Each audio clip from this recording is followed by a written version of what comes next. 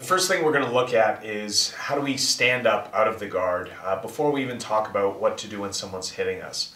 So one of the fundamental movements we need is obviously our stand and base, and if you haven't practiced it, we start in this chilling on the beach posture, and the idea being that, I'll get you standing, if someone's standing above me here, I mean I would never even just sit here. If he got this close and it was self-defense, I'd be back protecting myself, but if I had enough distance, so let's go back a bit, that I felt I could stand safely, I need to not stand into him because I'm coming closer to his strikes. I need to make sure that I'm not turning my back, and that no matter how I stand, whether it's forward, backwards, I have balance. If I stand up like this, very easy for him to just push me over, boom, here. We need a position that doesn't allow him to push us over or gives us enough balance. So here he can push into me.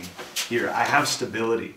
And the idea being that that point has to be replaced before it can come off the ground.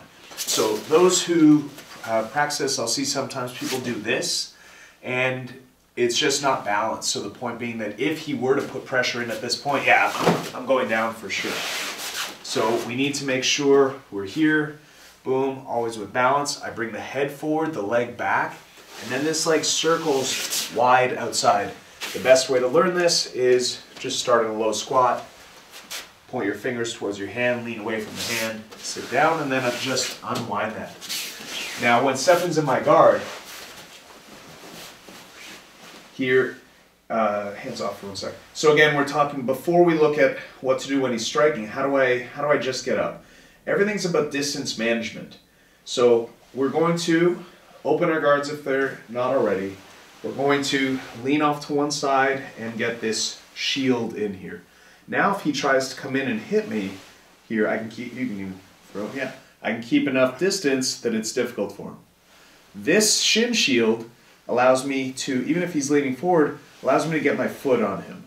Once the foot's on him, I can square up and get 2 feet on him and push him away. He's not going to move, but that extends me, allows me to get even more distance from him. From here, we're going to sit up and we're going to get into this standing and base position with this hand on their trap. So I'm not just holding here, I'm holding behind here, because if he drives in, I can now raise my elbow and lever off his shoulder to add extra pressure to the throat.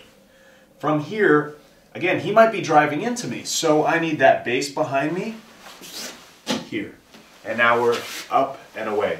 And one thing we definitely need to reiterate, the most important thing in self-defense, or the number one strategy, should always be, if it's an option, to get away. Okay, so if it's a real, like if it's a jiu-jitsu match, yeah, go nuts, try to beat each other up.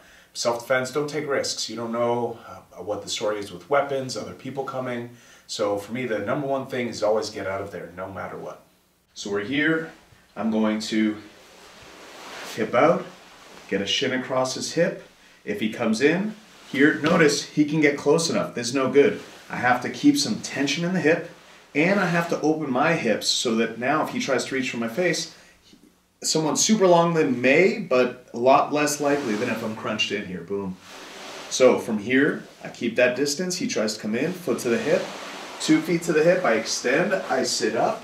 And of course, I wouldn't do this component this way if he's trying to hit, but we'll get there. We're just looking at the mechanics right now. We're here, we stand in base, and we're up and away.